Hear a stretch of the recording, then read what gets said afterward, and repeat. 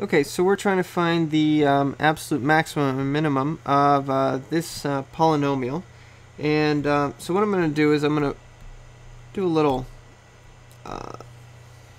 division here, and we'll put the steps over here. And I'm just going to summarize them.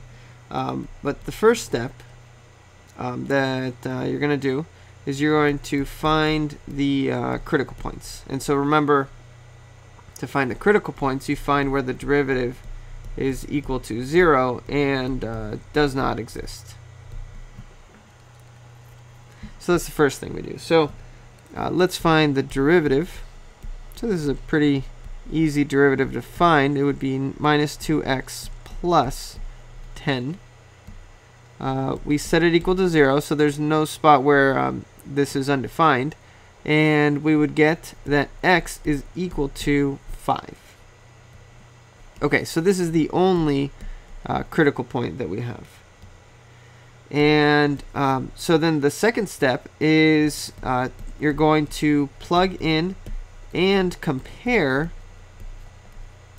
We're going to compare the y values for the endpoints. So we're going to plug in the endpoints and the critical points. Now in this case there's only one, but if there was more than one, then we would do that. So step 2 is you basically grab the endpoints, which are 3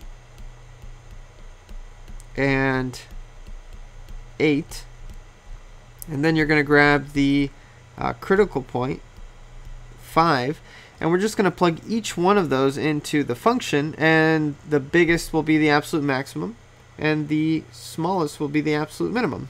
Easy, right? Okay, so let's do it. So if I plug in 3 into my function, I would get minus 3 squared plus 10 times 3 plus 43. And this is equal to 64. Okay, the next one, if I plug in 8, I would get negative 8 squared plus 10 times 8 plus 43, which is equal to 59.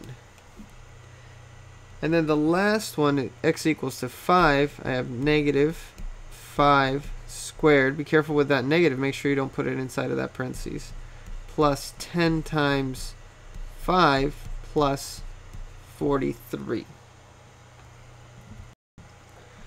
which is 68.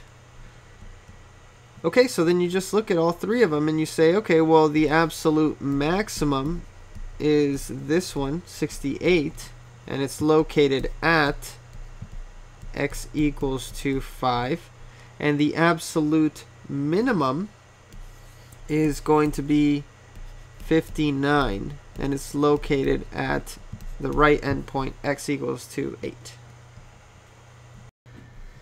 Okay, so here we're trying to find the absolute maximum and minimum of this function, sine of x times cosine of x, on the interval from 0 to pi over 2.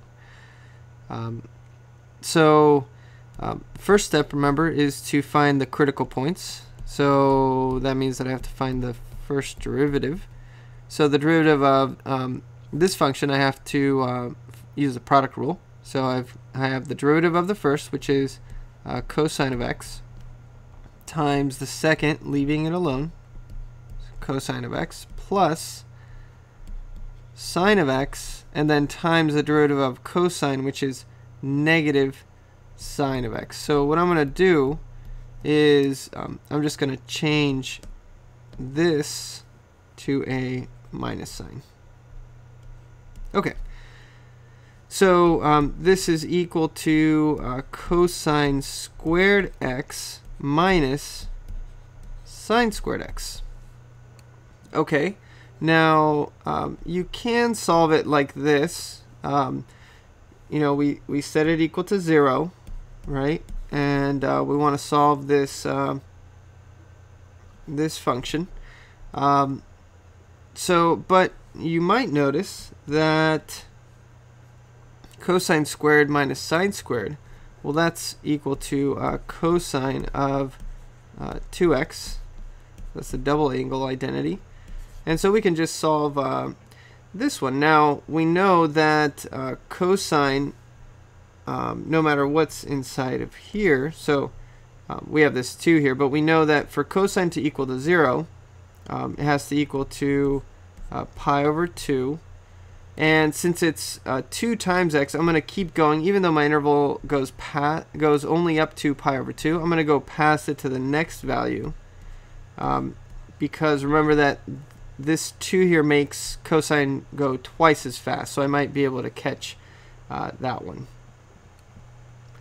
Okay, so then what I do is, remember, you set 2x equal to pi over 2, which means that x is going to equal to pi over 4. So that's one of the values. And then if I solve 2x equals to 3 pi over 2, I'll get x is equal to 3 pi over 4. So notice that in this case, even though cosine is going twice as fast, this 3 pi over 4 is past pi over 2. So this isn't actually one of the values I'm going to use. But you always want to go past whenever you have either a double or a triple angle inside of the trig function. So my only critical point is pi over 4. Okay, so then remember what you do is you plug in your critical point. So you compare the value of the critical point or points and your endpoints. And what you're trying to find is the y value. And so you basically do a little comparison. We're going to compare. And we're looking at the y value. So we're going to plug in x equals to 0, x equals to pi over 2. Those are my endpoints.